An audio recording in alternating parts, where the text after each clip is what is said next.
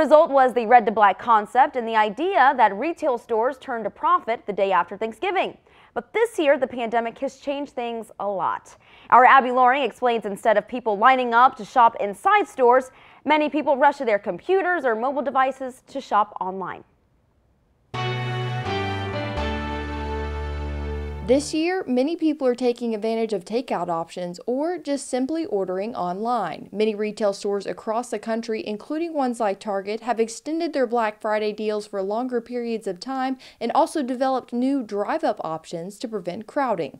It's that time of year again, and on Black Friday, many people are taking advantages of the big savings to find the perfect gift to go under the tree this holiday season. Store director Christina Ferber has been with Target in Waco for 10 years now, and she said this is the smallest Black Friday crowd the store has seen. Opened at 7 a.m.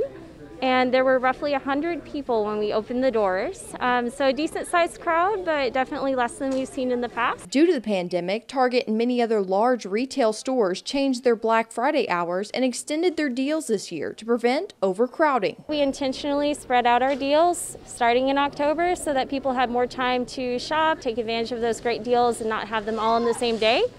Which worked really well. Definitely less packed, less chaotic. I haven't seen quite as many people, not really like having to bump into people. Normal shopping, it seems like. We need happiness and joy. It's nice to see people out and about. The Parker family has gone Black Friday shopping every year, and while they enjoy shopping in person, they were also shocked with the lack of crowds. I think people maybe not have a job, might not have as much money. It sounds that sad, but the truth. I think more people have said that they're going to shop online. Whether it's in-store or online, shoppers are excited to take part in the season for giving with their friends and family.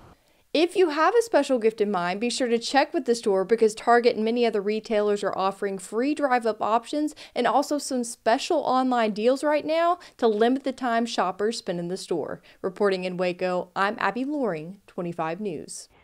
Abby,